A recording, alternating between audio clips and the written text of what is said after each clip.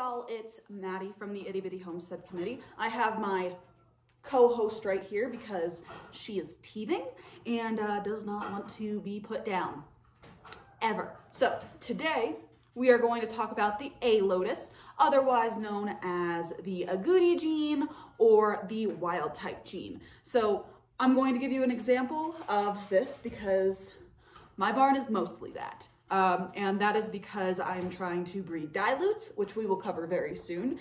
But the Agouti gene is the most dominant gene that you can get. Also on the A lotus, we have the black and tan gene as well as the otter gene. So let's jump into that and I'll get a little explaining done. First up in the wild type gene, we have casters, Agouti.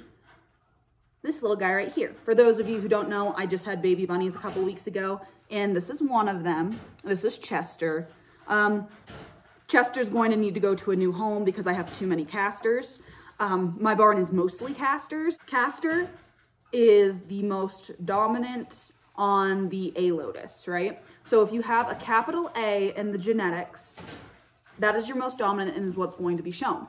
Hey y'all, Editing Madison here. I misspoke when I was in the barn talking because I was kind of distracted. And what I meant to say is that Agouti can hide two other genes in the A lotus. It could hide the T adjacent, or it can hide the recessive A of self gene. And those are the other two colors that we get. I don't have any brown and tans. I'll insert a picture here real quick. I do own quite a few of the self genes, which are little a, little a. So I just wanted to cover that real quick before we jumped right into it.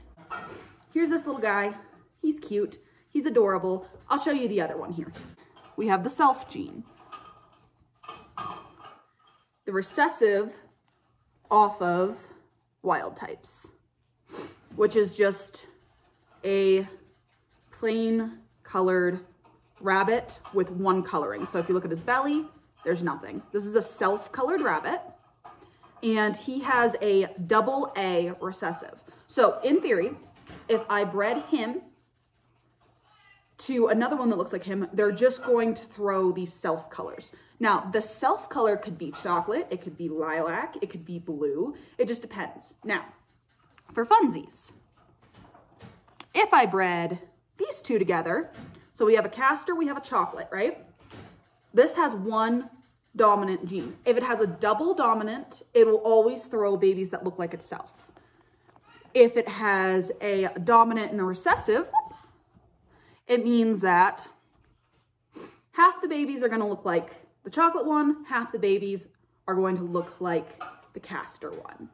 So, but you are guaranteed to have chocolate carriers in all of your line for the self gene. They're so chunky, I love it.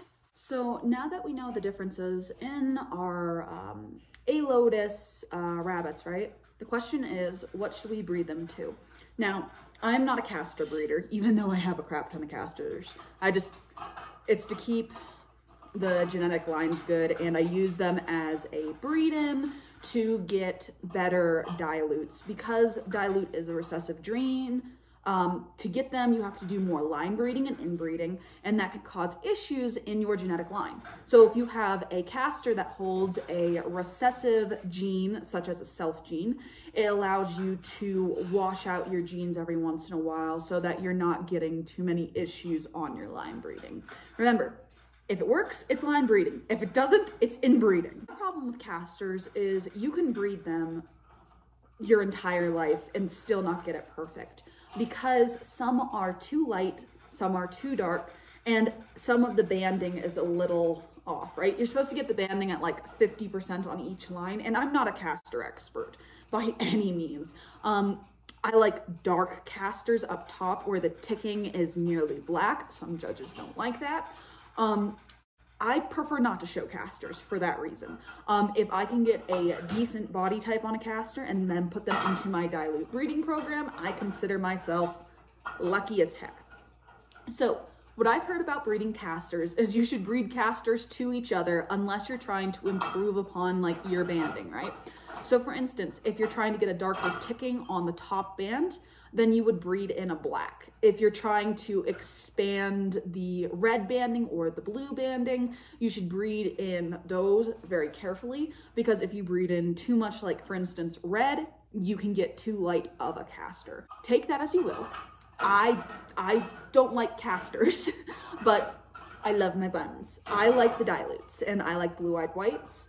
And I just kind of use my casters as I can to make my diluted genes, my self genes, better. I'm not talking on black and tans. I've never had black and tans before.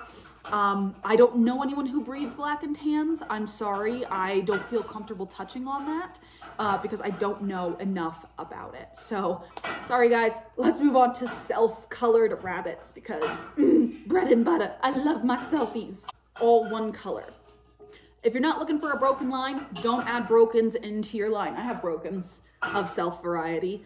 I do that on purpose. But with that being said, if I have a nice solid line I'm going for and I don't want that broken pattern, I'm not gonna take it. And just so you know, I'm gonna show you what a broken is.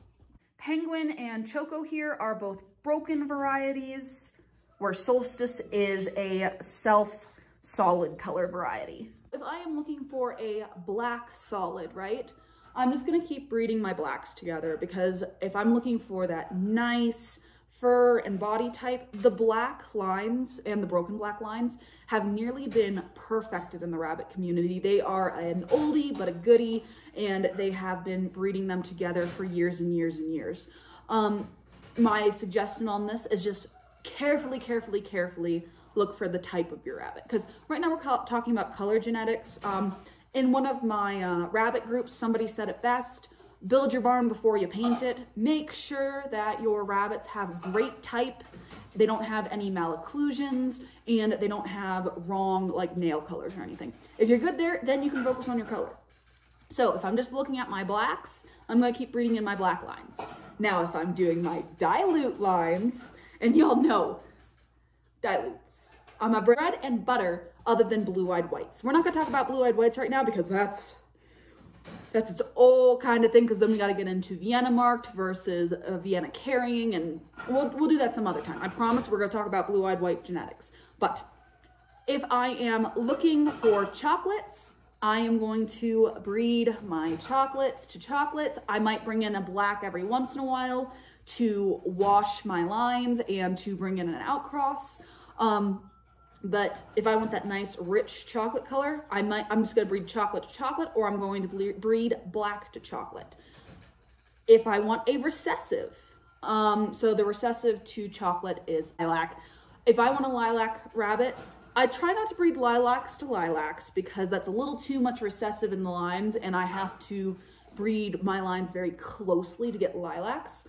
I'll show you a lilac here. It's my daughter's pet real quick. Normally if I want lilacs, I'm going to breed my lilacs to my chocolates to try to not cross too closely in my lines.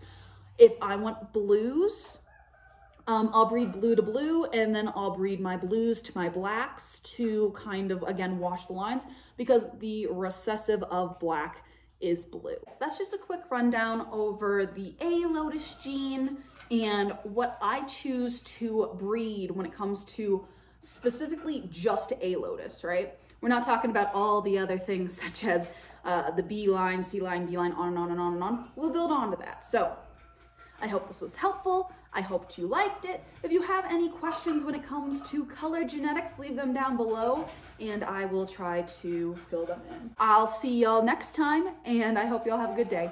Bye.